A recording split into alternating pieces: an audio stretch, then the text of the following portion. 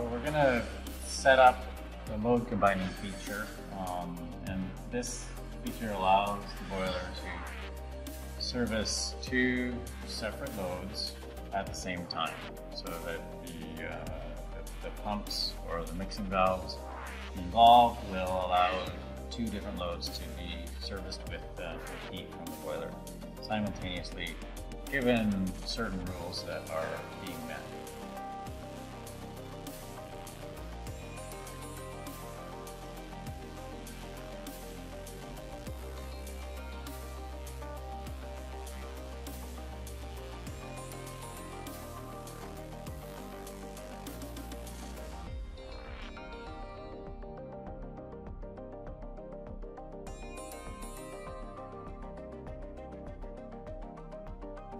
I'm going to use an example. We have load 1 programmed for domestic hot water, so it's heating your water in your water tank, and the load 2 in this has already been pre-programmed to be a reset heating type of load. So I want to enable the primary load to be the highest temperature load, which in this case will be the domestic hot water.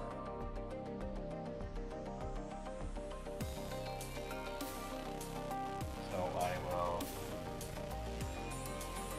go to set the primary load. I will use load 1, the domestic hot water load, which I've already programmed. So we set it to load 1, the domestic hot water load, and that's okay. And we'll do the secondary load, load 2, reset heating, okay. And we'll save that.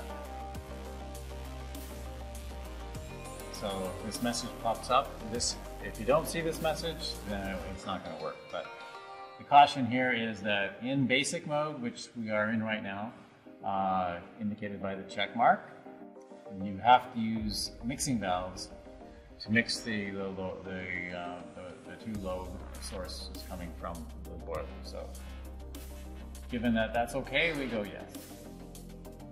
And we're done. So we can go back and review. We set it up basic mode. Primary must be the highest temperature, which is true. That's our domestic hot water load. The load 2 is the reset heating load.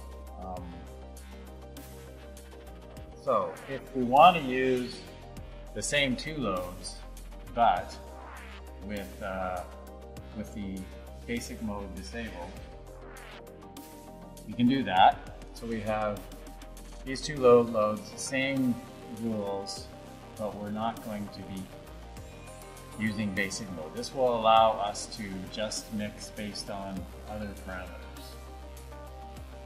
So down here we have the other parameters that you need to consider.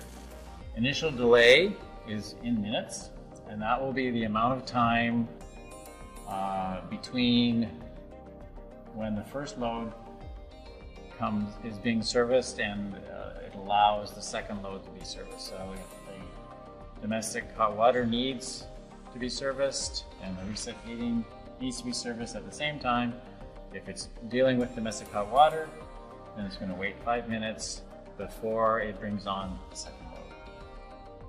Similarly with the off delay, it's the time between when the loads look like they should be, you can offload one or the other.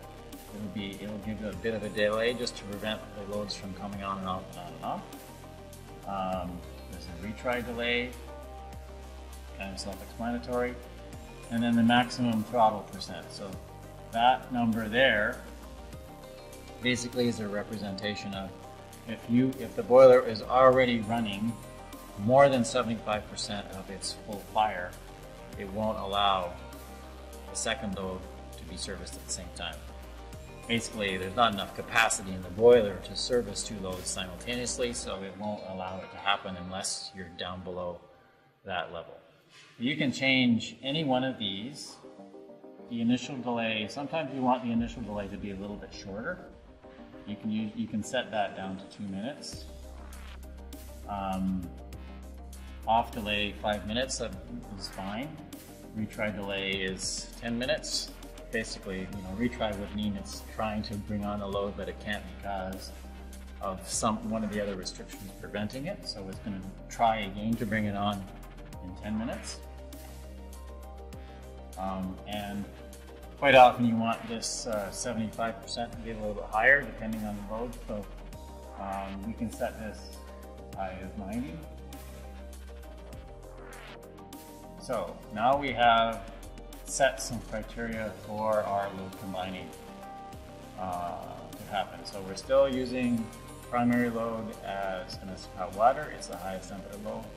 Setting load 2 as a reset heating. It's a lower temperature setting. We've changed the initial delay to 2 minutes, and we're allowing the maximum throttle to be 90%. So as long as we're below 90%, the boiler will attempt to bring on the second load. Save that, and we've used the advanced setting.